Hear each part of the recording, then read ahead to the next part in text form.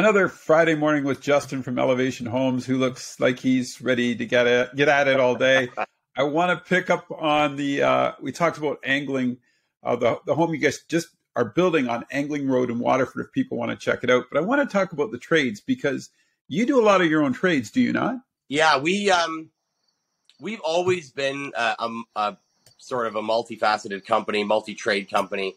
I firmly believe in something that, on hand transfer skills, because to be honest with you, once you get down to the nitty gritty of a lot of the trades in building and mechanics and so on and so forth, if you break those hand skills down and how they're, the physics of them and so on and so forth, I mean, all the nuances are going to definitely be different, but they actually you can actually transfer from carpentry to tile to plumbing to electrical to drywall. And if you understand the little bits in between, the average kind of handyman can kind of do it all. And that's how the jack of all trade was born. I mean, it was just a guy that understood, the physics and mechanics of what he was doing in one avenue. And he said, I'm going to try this and that. And maybe the tricks and the codes and that sort of thing, maybe that stuff goes to the wayside the first handful of times. But then you start to realize, like, oh, okay, now I realize why that code's in place, because this never worked for me when I, and literally, we've had this summer we had our mud and taper, who's only ever done mud and tape, and I needed help with concrete because one of the guys called in sick. So I said, Charles, you want to come in and do concrete finishing? And he's never done it before. And he's the best damn concrete finisher you've ever seen in your life. And again, that's a very similar trade. Transferable skills. Yeah, but, it's just bending down instead of over your head kind of thing, right? And, and the other big one is carpentry and tile and stone. I mean, it doesn't get any closer. But a lot of carpenters will not even touch it. And vice versa. And I mean, I also, I know another fellow in town here that is a carpenter by trade, but he's decided to go down the tile route. Probably a better paying deal, but his tile is friggin' like unbelievable tight because he's used to putting together, miters on an oak staircase that, are essentially invisible, and he's just carried it to tile, and he makes more money doing that, right? So it's so we've always done it. We've always taught it in our company. We have trades, but we've always taught that in our company. And I know you've been really good over the years. I know that you bring on students, and you're such an advocate for young folks getting into trades. And talk a little bit about that, because I know how important it is to you. And like you said, you grew up in this industry and you've learned how to transfer those skills into different areas. But for a young guy or young girl starting out, this is such an opportunity. They're in a golden age, really, to learn trades, aren't they? Oh yeah, no, I mean it's a big deal, and I mean a lot of kids don't even realize the financial potential at a young age. I mean, I at this point, especially with labor and things like that. I mean, we're hiring right now, and we'll take anybody that's got, as long as the attitude is there. I mean, I'll put the money in to do the training, and in 2 years you'll be this multi-trade, guru. But we just had 2 students with us over the summer. Amazing 19-year, both 19, both super adaptable.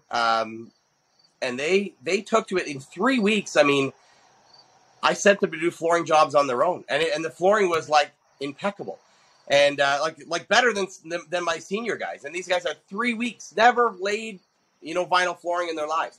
So I mean, by all means, if there's anybody that ever wants to get into it, whether you come on board with us, you train us, we train you, and you stay for a couple of years, and you decide I'm going to get the entrepreneurial bug and do it myself.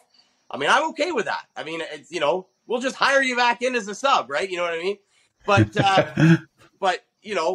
and that's how I got started. I mean, I started with a landscape company. I was literally raking grass when I was 15. I got moved to the carpentry crew.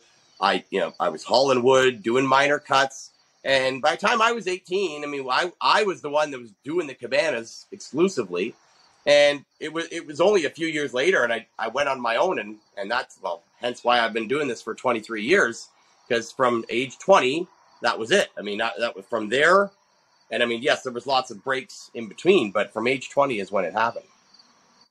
It's amazing too, because I think a lot of people have this perception, and you and I have talked about this on the show, is, oh, I can't do that. Right. But once you get involved and you're working with folks that do know what they're doing, Yep. it comes easy, doesn't it? It does. Like you start to understand, you can pick up the nuances. Yep. It's the, like you just said, it's the understanding. I mean, and most logical people, they'll find, homeowners included, they'll find if they make an attempt, maybe it's not going to be amazing, but if usually 3 attempts, and they could probably do what I'm doing. Maybe the finite and the skill, the fine tuning is not quite there. I mean, that all takes time, but a lot of these little home repairs, they don't need to be finite, to be honest. I mean, they just need work in some cases, right? I mean, especially out It's to be done. this is not New York City, right? So I mean, it's out here, a lot of these little home repairs, it's sometimes, I'd love to come help you, but if I can't, maybe just give her a try. I mean, and YouTube is there. The people, I'm most proud of these customers that I get there to go fix something, and it's done. And they're like, yeah, I YouTubed it. I YouTubed it 4 times, but I YouTubed it and I got it. And I'm like, oh, frick, thank God. Because I didn't want to do that pipe repair. One last question on the youth sort of getting involved in the trades. Is there good money in it for them? Absolutely. No, there's more. My 2 students that just left made more money with us in 4 months than they have had any other summer job. And both of them have been, hacking at it since age 15. And especially now, because there is, a bit of a trade shortage and lull in guys that want to do this. I mean, it's to the point now where people, in some cases, I mean, and this is exaggeration, but they'll almost pay anything to get anything done because there's nobody to do it. Right. Right. So, exactly. So you can have a reasonable price range that's going to provide you, and especially, a single kid, a single girl, single guy who's just into it. I mean, another example is I know a couple of girls that decided to get into drywall taping, and in my eyes, it's like that's a female eye that really turns a good job into an amazing job, because they tend to just throw that little bit extra time in to make that line absolutely perfectly crispy. And all the female drywallers that I know, and there's a lot, I would say probably half of the people that I use are female. If I can get the girls come first. I will not get the boys first. I mean, because especially if it's a job like, with somebody that's a little bit pickier that wants stuff, really razor, I'll get them in, and they both of them make, and they're 4 years into this. They'll blow through, they'll do a production house in, roughly a little over a week. And both of them are clearing $120,000 a year. No kids. Oh, wow. No, they both drive the most pimped up trucks you've ever seen in your life. I mean, they're to the point where they have money to burn, right? Yeah. They blow through these houses so quick, and they get $6 or $7 grand a house, and then they're on to the next one on Monday, and by Friday they have another $6 or $7 grand. And I mean, I hate to tell you, but two single ladies, it doesn't take $7 grand a month, let alone a week, to live. Yeah. So you're doing this promotion. You're doing all the college work for all the colleges. But yeah, I want to throw this last question, and I'll let you go, because this kind of intrigues me a bit. Yeah. So a lot of stuff I've been reading lately, I can't even remember the subject, but it was talking about how entrepreneurs were talking about, saying this, don't go to school, do this, because you need that experience first, then go to school. Yeah. I just wanted to get your thoughts on that, because it seemed what they were saying was you're more well-rounded in the field going back to school because you understand exactly what you're getting into. And you're just picking up a few points usually at school to get that degree, but that work in the field is invaluable. Yeah. Talk to that. I mean, I have, I'm, yeah, I'm probably going to upset a lot of people with this one, but. All right. Well, we'll stop there then. I don't want to. But, well, no, I mean, I'm almost to the point, honestly, in this day and age. I mean, I love a great education, and there is a time and a place and an industry for it, in my opinion. Okay. But there are some things that I actually don't know if it's needed at all. I think in some, I got you, and especially in building, construction, even in some management stuff.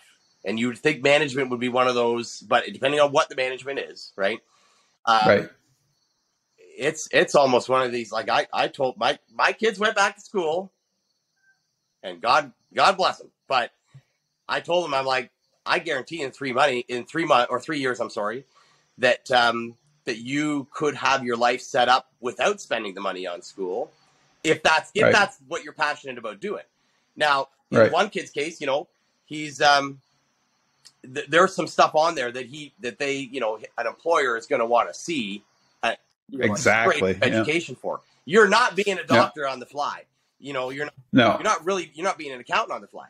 But there's other avenues, real estate, investing, building, umpteen amount of things. I mean, I can't tell you how many guys I know that run $1 million plus businesses cutting grass, right? Yeah. And they've done it for 23 years, and they make way more money than I do because there's nothing involved, right? And here I am trying to catch up, building all these projects that, sort of look fabulous, but I mean, there's so many little details in these things. Those guys have nothing to worry about but fertilizer, right? Right. And so, so I'm one of those guys, like, if that's your passion, and depending on what that industry is, and again, it's selective. I mean, like I said, I've been to Ryerson for architecture. I've been to Sheridan College for interior design, and those were extremely helpful. Especially the architecture one. I mean, you can't get your number without the education, right? You can't get your number without the education. But I mean, in my personal industry, if somebody wanted to get into the trade, I mean, there's lots of people that get a trade and then turn that trade into like something like real estate investing, and they never go. I mean, they never go through the typical education system, and almost every one of them is a millionaire plus, Yeah.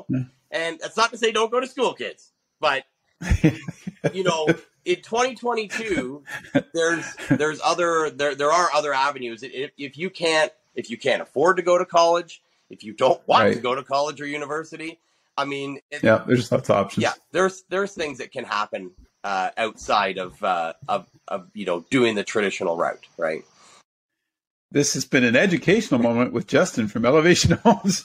Thanks for doing this. You have a great week, No problem. Stay out of trouble. We'll talk next Friday. Bye. I do. Thanks for taking the time. I know we're a little off the subject today, but I think it's so important for kids to hear it from somebody that's been down that road and understand that they have options. So have a great week, bud. Thank you very much.